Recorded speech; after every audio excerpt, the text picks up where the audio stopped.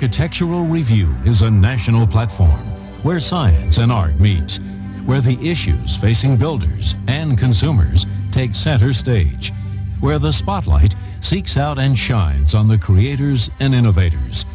This editorial series, featured on national television, singles out architectural achievements from tools to technique, from form to function. Boulderscape was handpicked as a featured guest because of its commitment to promoting progress in the world of architecture.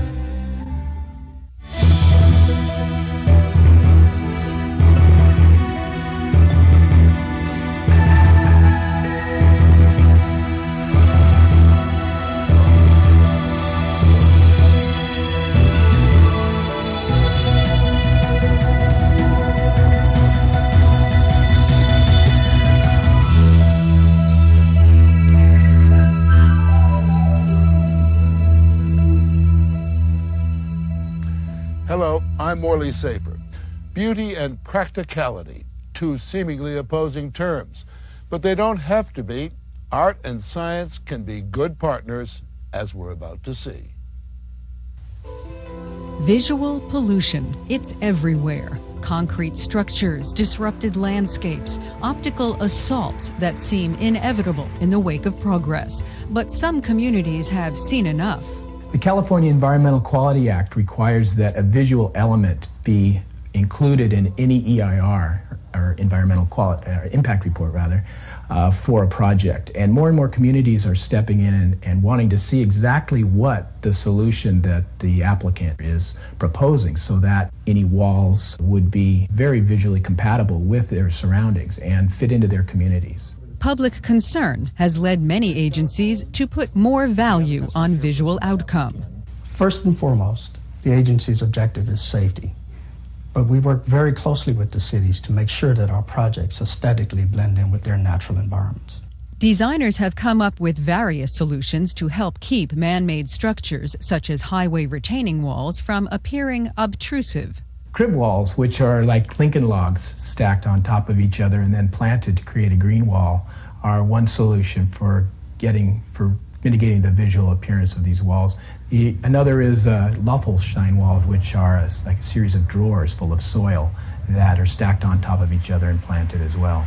Then Jim encountered a project that required more than just build and fill. We were faced with a cut slope condition, and a crib wall is not the best solution for a cut slope condition. So the soils engineer came up with the soil nail wall, which works with a cut slope.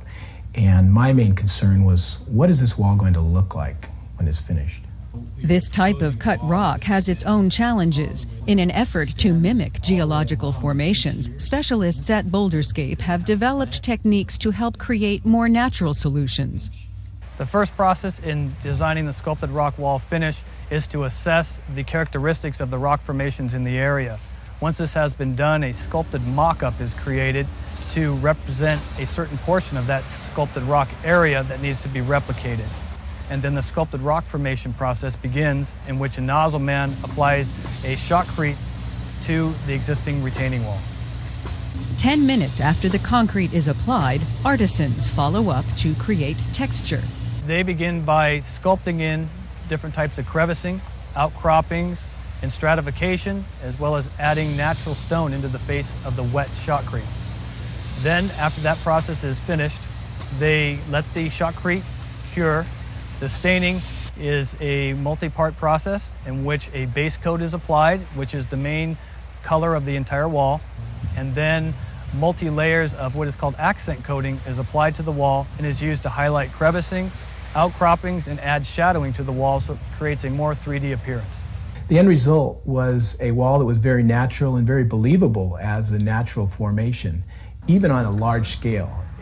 The community expressed their delight in it being constructed, and in fact many people didn't even know there was a wall there. We had a rock slide, and a major boulder fell on the road, and once we were able to clear the road and get the resultant retaining wall built, we were able to use this technology to blend the new wall into the natural surroundings. Aesthetically speaking, and judging from the local community support and response, this project was an extreme success. Looking down the road to future design techniques, it may be through public demand that more architects and planners travel the route of scenic innovation. The world of architecture and design is a fascinating and creative place. As new ideas and developments occur, American Architectural Review will share them with you. The wall was such a success that the governing agency in the city of San Diego received an award for that wall and for all of the road work that was done in conjunction with it. And because of that, it is now a known quantity, and I think they will repeat this process on other projects. These sculpted rock formations can be designed in rock texture and in coloring to match any type of natural rock formation in the world. We have applied them throughout the United States and are highway and roadway approved.